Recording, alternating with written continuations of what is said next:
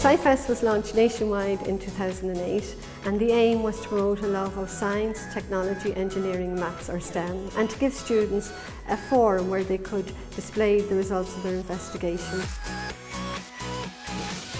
This is a great initiative because it gets them into the critical solutions and solving, gives them a great chance to see the fun side of this, because it's all about projects, and I think it's important that we get them engaged in the sciences outside of the classroom as well, in a different setting. It's their own time, their own interest, and it shows great development. We made a herd management software app. We hope to eliminate the paperwork involved managing a farm. We made a new ear tag for the cow using a QR code, and we also put in this new microchip which can be scanned by a smartphone, and all the information about the cow is then brought up on the smartphone device. So this project here is flight strategy efficiency in raptors. And a raptor is essentially a bird of prey. It's anything that uses its talons to seize or to grab or to take using force, and that's how they catch their prey. So this project is all about their efficiency.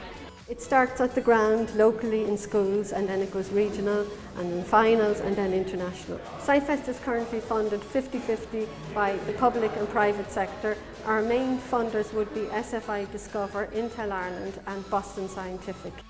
It is very important for government and industry to support such projects like SciFest to promote STEM. To be able to take research projects, to go through that process and then to be able to demonstrate and display their work to other people, they're invaluable skills that us later in life as employers, we truly want to be able to see in them. The commitment today was so impressive. It's overwhelming to see the interest level of the students, the fact that they had decided to ask questions that were relevant to their lives and then go about investigating it in their way using scientific skills. My project all started because I noticed that some people, when they start to develop memory loss or like the early stage of Alzheimer's, they forget to take things like medicine or they lose their phone and keys. So then that got me thinking I had to try and design something to help them remember to take their medicine, appointments and to find things. So I've used the Google Calendar, which means that you can set it from anywhere in the world. I've used the board Raspberry Pi, which searches my Google Calendar, and then whenever it's a certain time, the red light in the box flashes, so then the drawer opens and they take their medicine. The winner of SciFest Grand Award goes to Christopher Carragher.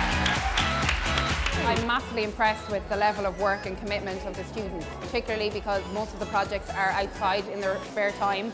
A lot of them have told me they've done their projects over their summer holidays, which is a massive commitment. If you're thinking of doing it, if you think you have a bad idea, it's not a bad idea, you know, go for it. We didn't think this could become what it is. I'd say like do something that interests you, because then you'll actually put your full heart and soul into it. I never really had much of an interest kind of in science or anything of that nature. You might think, oh, this is too high tech for me, that's the way I always thought of it, like from a personal point of view. The more it went on, the more I became interested because it's relevant and it's in your everyday life. Students have a forum to do investigations or discovery learning in school, but it's only as part of their curriculum, whereas this takes it outside the box. They develop skills, critical analysis skills, communication skills.